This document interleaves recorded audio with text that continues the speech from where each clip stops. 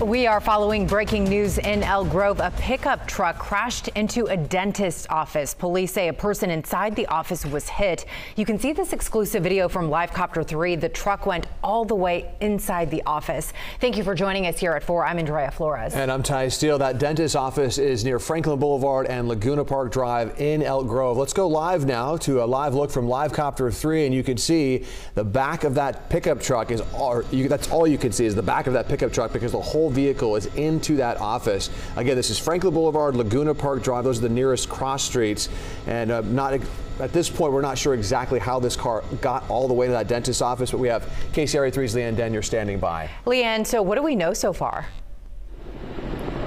Well, Elk Grove Police tells us that that person that you mentioned was taken to the hospital, and from where we're standing right now, we can see the trailer of that landscaping truck. You can see it just over my shoulder here, that trailer just in front of the office. But let's move the camera slightly so you can see what we're seeing from this vantage point. Of course, police on scene, but you can see that F-150 truck inside of the building and that gaping hole that crash caused.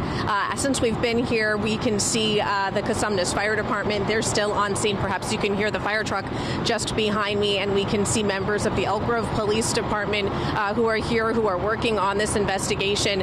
Police tell us that at this point, they're still trying to figure out exactly what went wrong, but that they believe the truck was traveling southbound on Franklin when it went off the road and hit the building. A person inside the building was struck and pinned between the vehicle and debris from that structure from the impact of that crash. Cosumnes Fire was able to get that person free and get them to the hospital. So of course this is all just unfolding now. This only happened about an hour ago. So the cause of the crash and this investigation very much ongoing, but that's what we're seeing from Elk Grove right now. In Elk Grove, Leanne Denyer, KCRA 3 News. What a shocking scene, Leanne. Thank you.